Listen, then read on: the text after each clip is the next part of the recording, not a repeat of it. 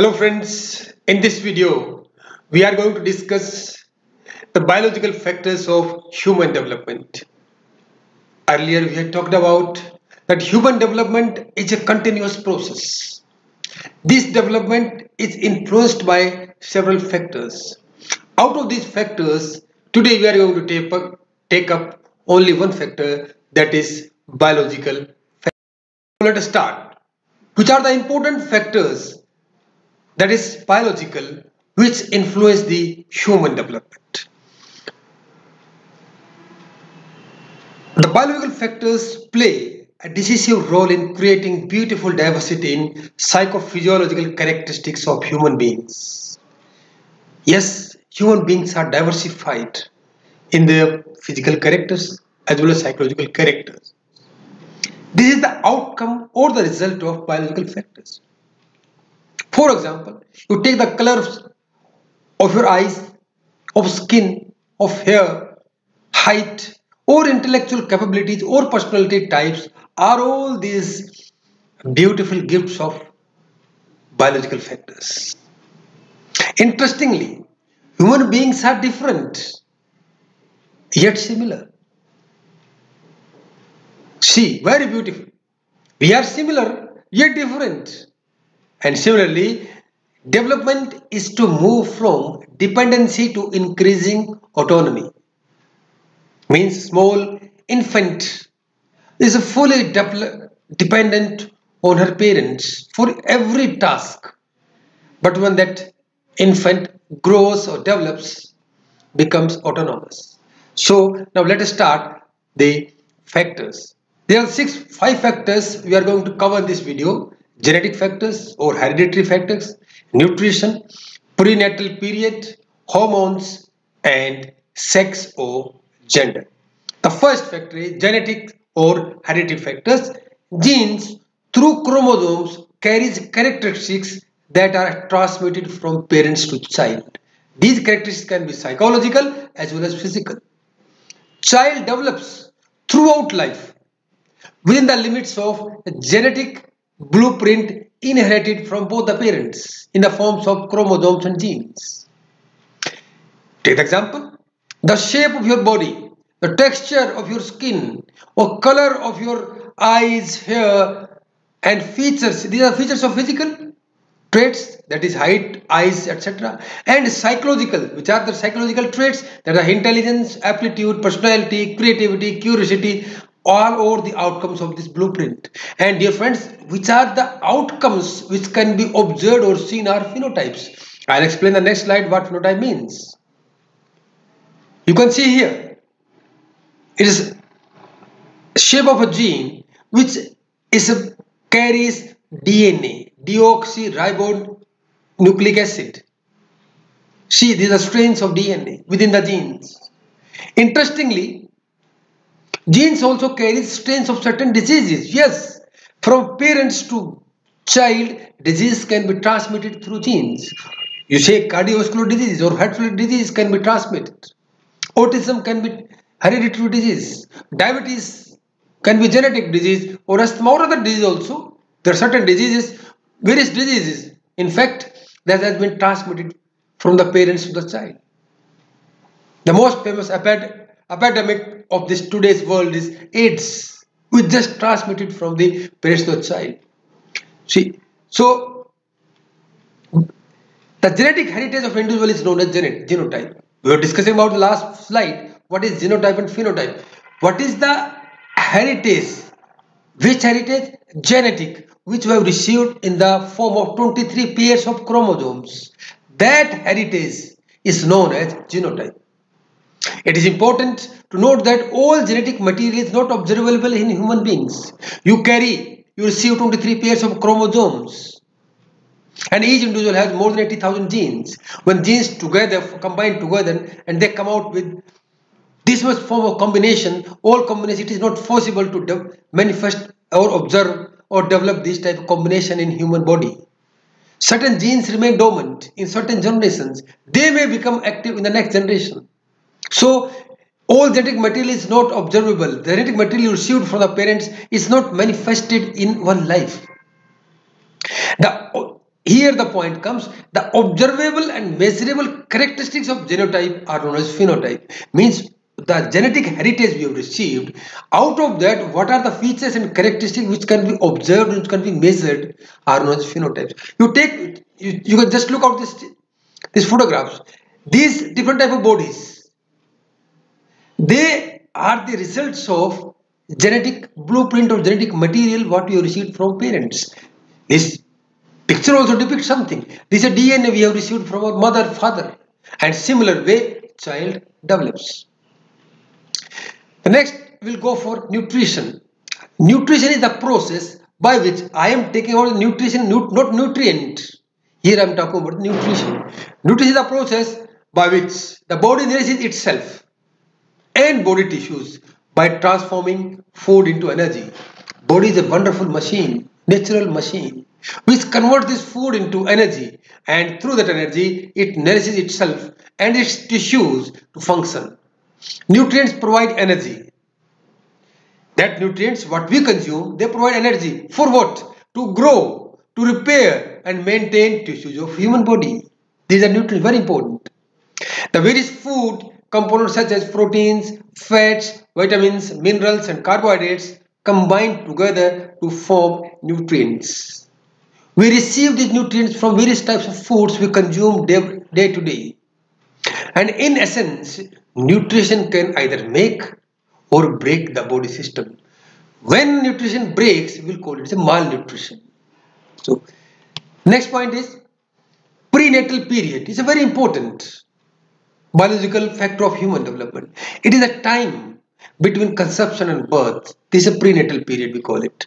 The prenatal period is commonly divided into three stages: germinal stage, embryonic stage and fetal stage. You can see this is your germinal stage, ball of tissues or cells, a small embryo, and you can see fetus. Now we'll discuss each stage. Germinal stage, from conception to 2 weeks, a zygote forms. That is, what is conception here is conception mating of sperm cell with egg. That is conception. From that to 2 weeks, that zygote forms. It is called germinal stage. In this stage, ball of cells, the cells combine together and make a ball, and this ball start receiving oxygen and the nutrients from the mother. We'll go for the second stage, embryonic stage. It is important to understand here is that from end of germinal stage, that is from end of second week or start of third week to 2 months after the conception, the ball of cell is now called as embryo. This means third week to 8th week. You can say in the previous slide, this is third week to 8th week. That stage we call it is a embryonic stage, or from 0 to 2 months, up to 2 months. This stage is most crucial for brain and neural system development. The cardiovascular and other features such as eyes, nose, etc. start to form at this stage, embryonic stage. The basic structure of the brain and the nervous system is defined at this stage. Very important thing.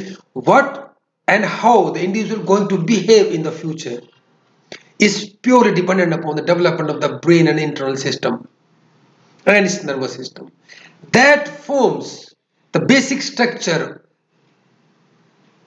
defined in this stage only. And so this stage carries very important meaning. Third stage is fetal stage. This stage begins at the end of the 8th weeks or the initiations of the 9th week. You can see in the previous slide, this is your fetal stage. From 9 weeks to birth. See here, the brain is almost developed or developing, and this is your central nervous system being developed. Hands are formed, legs are formed. So dear friends, that is a fetal stage. Is very important. The system started to develop in embryo stage, develops further. What are the systems which can be started in the embryo stage? They develop further in the fetal stage. The inner process of brain, very important for the development of psychological outcomes, is very important, develops in this stage only. And interestingly, at the end of this stage, before birth, fetus prepares itself for the life outside the womb. So this has been depicted by a wonderful video which I was taken from the YouTube. I salute the individual who has recorded this video for their most important aspect, showing how the life begins. We can see this through this small video. The purpose of this video is just for education and academics. See, you can very well see that the small white type of stars or that flags you see flying are the sperms. They are racing for the life. They are racing to meet the egg. See the race for the life. So beautifully, so natural is a wonder. Wonderfully, this video has been articulated by someone. I salute them, appreciate them for their efforts. See, these sperms are running, racing for the egg. See, these sperms reach to the egg. One lucky sperm will come and will enter in this egg to germinate, to start a new life, to nature, to wonder of the nature. See this sperm. It just give a signal and enters into the egg. See the next comes and the egg closes. See how much the sperms are being trying to enter in the egg, but it's no way. The sperm which has entered into the egg just enters into the nucleus and releases its own nucleus, and this is the stage where wonders of the nature occurs. These two nucleus combine together and they become a cell and they start develops a human being, a beautiful creation of nature. It all occurs in the mother's womb. Dear friends, this how see the DNA forms. A DNA bifurcates, becomes new cells. This video has been very nice. It has become a milestone. See how genes they carry. You know that we have more than 80,000 genes, and combination of these 80,000 genes is how much it is beyond imaginable. Now see that ball has become, ball start rolling, start moving. It will move through the fallopian tubes and attach itself as an embryo with the mother's uterus. These are wonders of the nature has been beautifully shown by this video. Again, I appreciate the individual who has recorded this video. See this ball start moving, enters the uterus through the tubes. This whole functions inside the mother's womb. Now see this ball has stopped. It has come with a covering. That internal material, the nature, the blueprint which I was talking about is this. And finally, the baby embryo starts to form. See the beauty of the nature. This is backbone, vertebra. You see the heart start beating. Heart forms. Now they will show some blood cells developing. That child has been attached with the mother, this umbilical cord. And this from this cord, you see this heart, small baby heart, beautiful. It is beating. See the flow of the blood throughout the body. This brain, this is a part of the brain develops. These hands are coming out. These are hands with fingers. These are the legs. See, and these are nose, ear, eyes, and fingers are developing. Then all this nutrition that baby is receiving from the mother through the umbilical cord. See what a beautiful scene. How the human being develops. This is called the beginning of the life. This everything goes on silently in the mother's womb. We all come through this process. See, this baby start moving. Hands, finger, beautiful. And nice. Creation is culminating into a full-fledged baby, that is infant. And these are regular process. Silently just keeps going on mother's womb. This video that baby is being shown as some moving very fast. This has been accelerated video. That's why it is being visible little bit fast. This umbilical cord, you see the rope-like structure. Everything we receive, nutrition, oxygen, and food what we receive, everything we receive through this to us through our mother. So, dear friends, this was the what we call it is a life begins journey of life.